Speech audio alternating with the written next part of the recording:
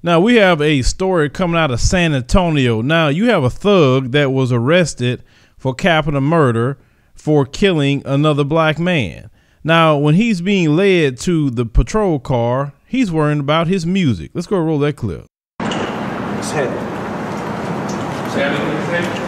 Sir, why did you do it? Listen, I ain't worried about none of this. Y'all need to go get that mixtape on the run one. You did. Y'all need to look, get that camera on me. Yeah, keep going. Freshest that come to jail. You feel me? What do you have to say to the victim's family? Man, look. Why did you do it though? Man. What was the argument about? Man, look out. Look.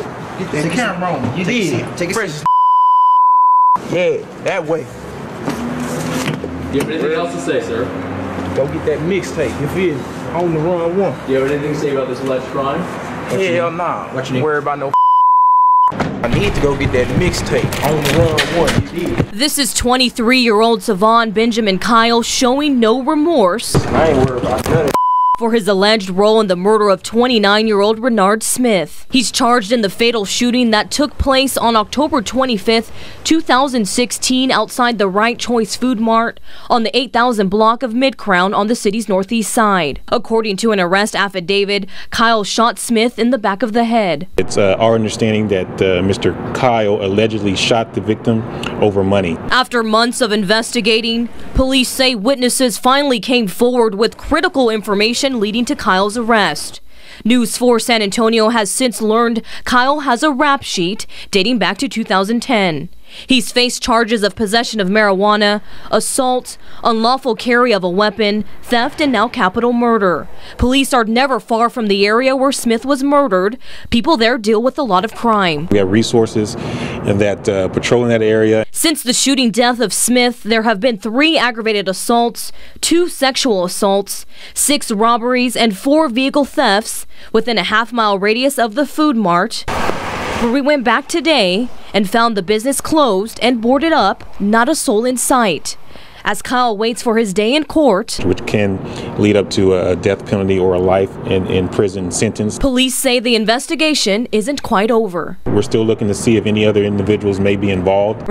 Now, how this particular thug got caught was that someone called Crime Stoppers, gave a tip, and they pieced everything together, and that's how he got arrested. But he doesn't have a care in the world, do he? He wants you to go get his On the Run mixtape and telling people, look at his shoes. And he also was saying, as you heard, that nobody go to jail fly as him. I'm pretty sure there've been people that went there probably more fly than you. I mean, when I saw him just walking, I just shook my head. I mean, you sit there, what do y'all wear a belt for? That's what I want to understand.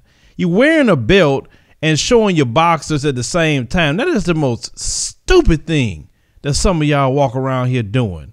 You look like the epitome of sorry and ain't got nothing going good for yourself. I can't stand that crap. And then just not a care in the world, he killed another man over some money. And how much money did he actually owe you that you had to put a gun in the back of his head and shoot him? I'm just curious about that.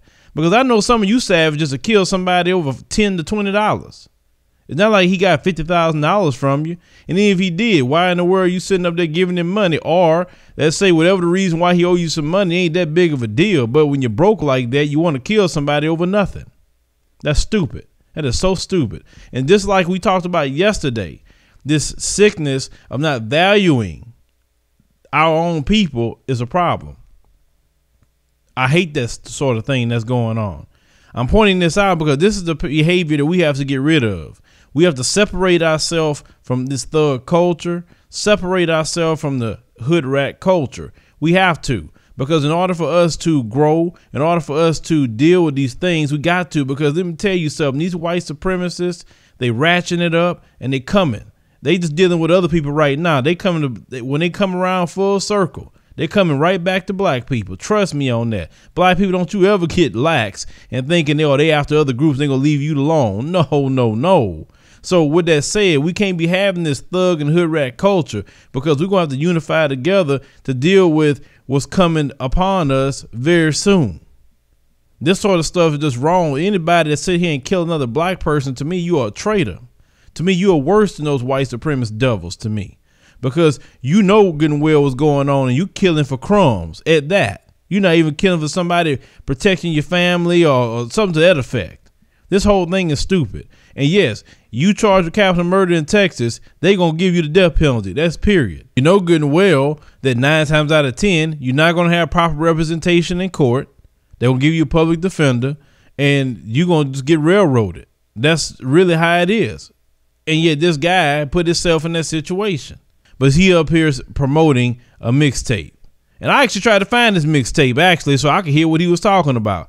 I couldn't even find his mixtape. But yet he trying to promote that sort of thing. Leave me a comment. Let me know what you think about this, because I'm sick and tired of seeing these thugs in our community doing this crap. Share the video, like the commentary, and subscribe for more news stories.